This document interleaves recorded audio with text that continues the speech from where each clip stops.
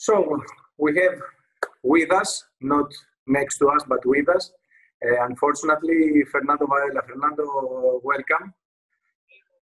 Thank you for an invitation. This is a new type of interviews. We cannot do anything different. You at your house, me at my house. How does it feel? The new era of communications. It's strange.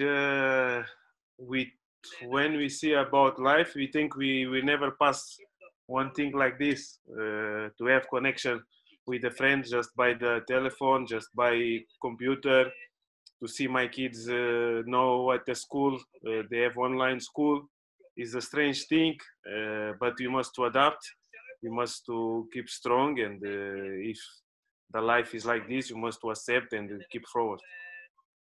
In your life, I suppose that you have experienced a lot of difficulties, a lot of difficult situations, both as a football player and as a person. Which is the most difficult one?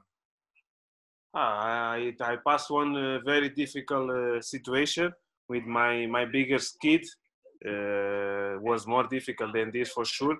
I was young, like everybody know. I was father very young, and my kid take sick, and me and my wife, we didn't have money to buy the things in pharmacy. This, I think, was the most difficult thing in my life, because my kid was with 39, 40 degrees sick, and we didn't have money to take the pills, and this, I think, was the most difficult.